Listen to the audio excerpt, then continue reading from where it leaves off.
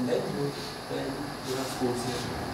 Sports can be here. Sports can be here, or maybe design and separate category here which talks about score. Even more emphasis on okay, that's the top score we have. I have to chase that. Because even this is a broken factor for a user. So I get this up. And I have this nice, fancy, beautiful looking area. Everything is like this. Same thing. So everything looks scattered there. Things are quite well structured, I would say. So to come up with those things.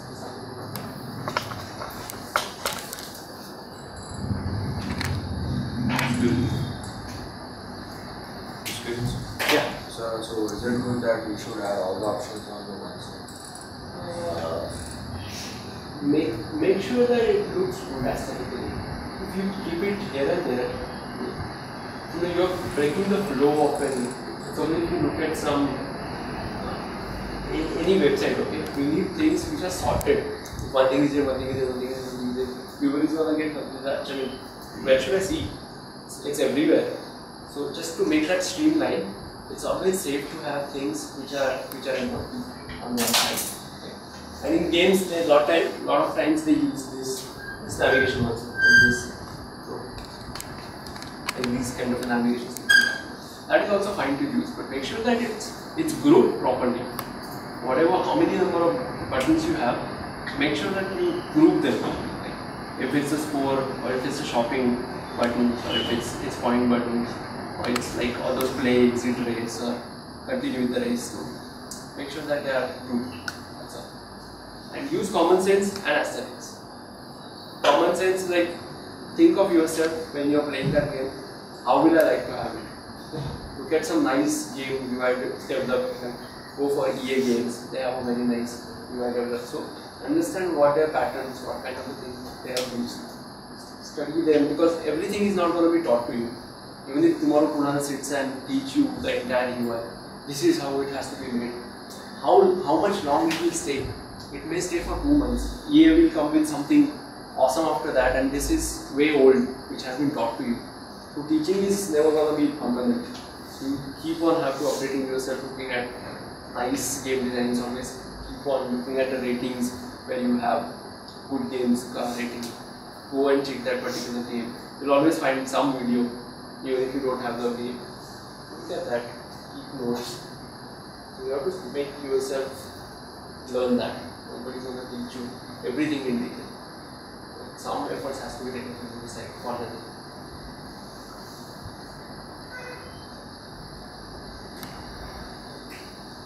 You can ask a button style, what button style you should use. What? Button size? Button styles for games. So, see, there are simple rules such as a very basic simple rule in terms of mobile. Okay? Mobile button size, it has to be minimum 22 pixels by 22 pixels. If you go less than that, it's very difficult to tap on it. Or you have buttons which are 22 pixels by 22 pixels, and then maybe you have 10 pixels by 10 pixel button, okay? And you have 10 pixel by 10 pixel button below that. What is that happens when you touch it? This portion is minimum area is 22 pixels, normal, generic touch area, okay? If you are touching that, both the buttons are going to press. If you want to use top button, there are chances that that bottom button will also hit the same row and nothing will happen. So it's safe that 22 pixel for normal iPhone, and if it's a retina display or the HD your new mobiles which has a bigger display, for that 44 pixels by 44 pixels is the minimum size. Don't go less than that. The height has to be 44 pixels. Font sizes are always 10 point is smarter, it's readable for all guys. Below 10 becomes little difficult for older guys and people who has eyesight issues. They won't be able to read it. Keep things pretty easy for everyone. Make your product.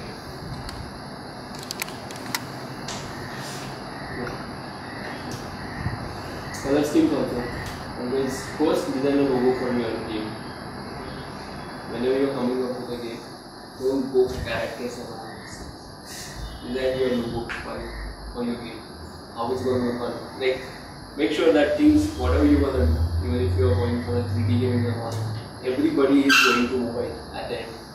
Maybe 10 years down the line, we won't be having any laptops and any desktops in our hand.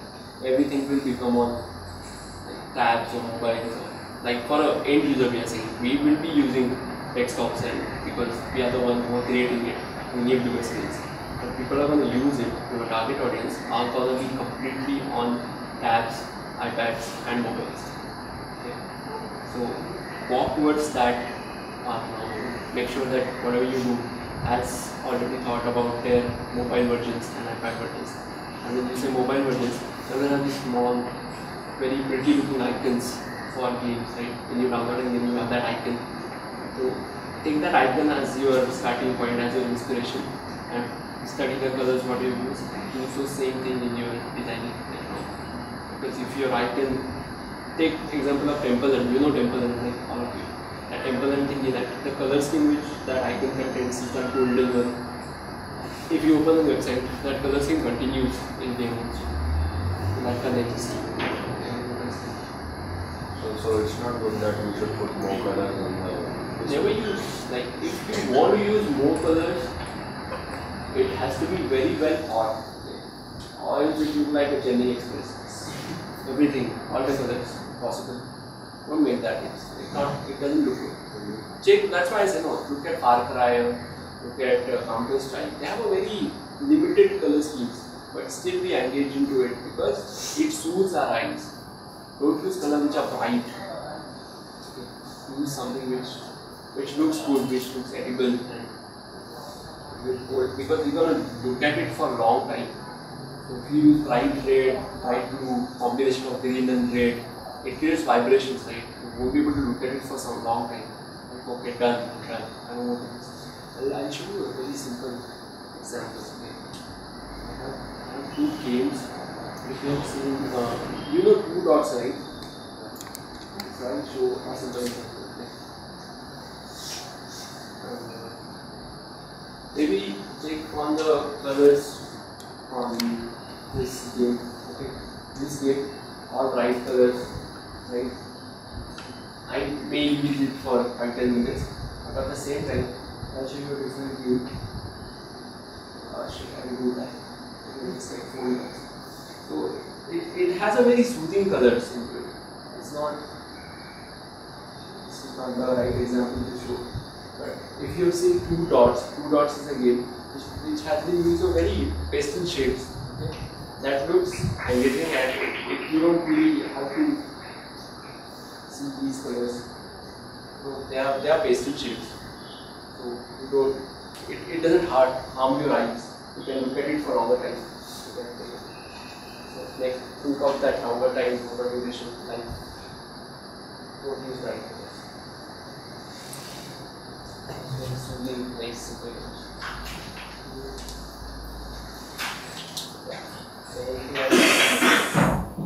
Color sudden, unsudden, sudden. Color combinations. Maybe how many of you are from art background or have some basics? You must be knowing color schemes and all that. Do you have any basics about color? Basic color schemes and color wheel, like color So palette. you know color wheel and what kind of combination you pick tools.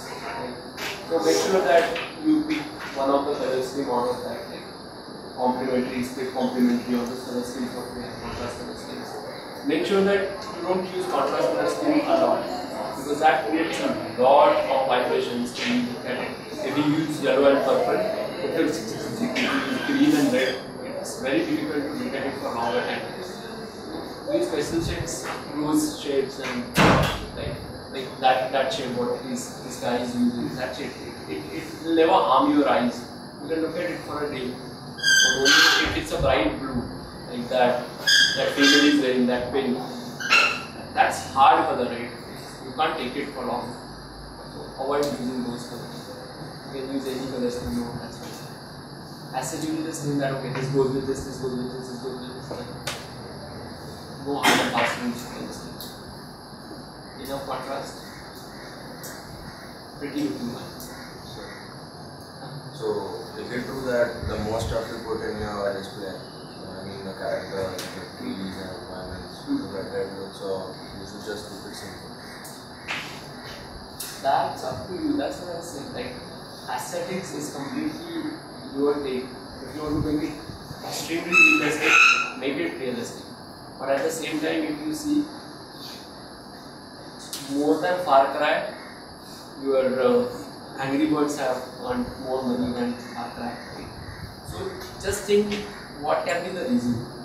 Far Cry needs a lot of RAM, graphic card, this and that, dependencies, all dependencies. On the same thing at the your system, Angry Birds, you are sitting in your PMT, you can play that. It's engaging, it makes you sit and play that game. Generates more revenue. It's an element. So don't think fancy, think simple. Because simple is what in trend. Candy Crush, what is there? Nothing. It's a high grossing game right now. But at the same time, if you see that Clash of Clans, if you see the UI, they are pretty looking. It's all, if you see if it's made in 3D, it's not actually made in 3D. What they do is they create a characters in 3D and generate the same content in Photoshop, in my images. And that's how they, all their those boxes and all, they're not actually 3D, like Town 1. It's all made in Photoshop, taking the reference of 3D. They're made it lighter, rather than not using all the 3D modes. Bit fast because it's a web game, right? So it needs internet connection.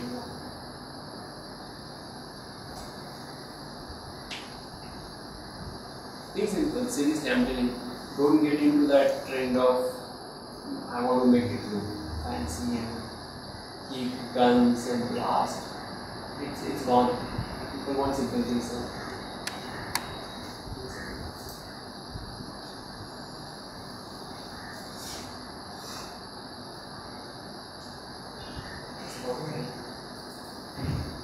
Keep yourself updated, but always go to iStore, so if you're using Android, go to Google Store and check which is the top grossing game or not. What is so special about that game? Why people are liking it? Try to study all those things. Because those things are not going to get taught to you. That's you have to use it. And until you don't do that, nobody's going to do it. It helps.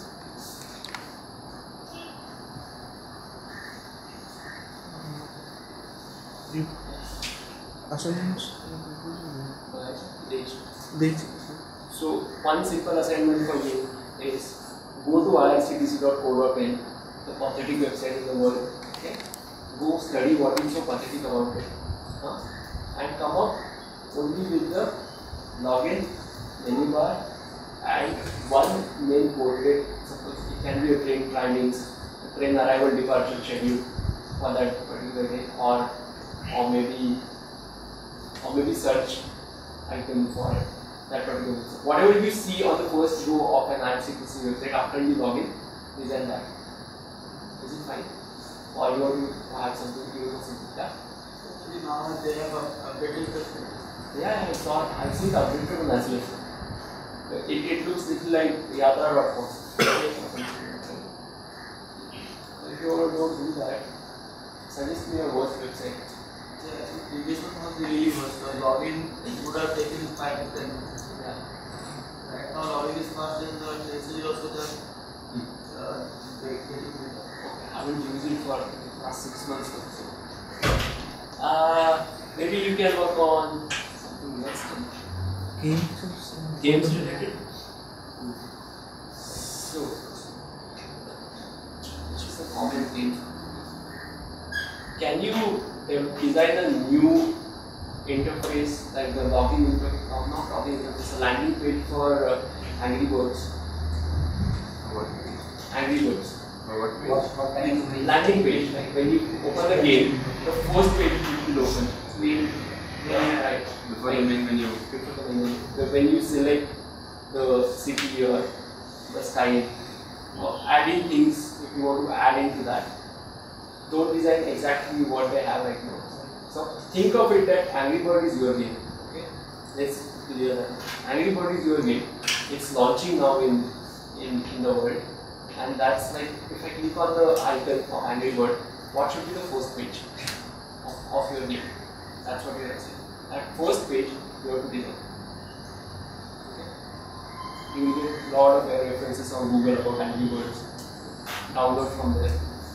Make sure that it's not very graphic heavy as it's a mobile game. You have to design it for mobile, okay, specifically. Not for desktop, for mobile. So think how much things has to be coordinated. It won't do. It's a simple thing for you. You may think that it's a simple, but it's not simple. To get rid of things is difficult than adding things. So, okay, that's the assignment. First landing page of an your own version of Angry Birds. When can we expect? What should they be delivering? A sketch or a final? Both. You know Photoshop, right? All of you. Like that. So just to give some clues, it can have different stages of maybe the different sets where you can play Angry Birds. It may have the world ranking of yours in that game. It may have the top scorer. It may have some customization options for your Angry Birds. You may add in some more words into it, some more deadlier,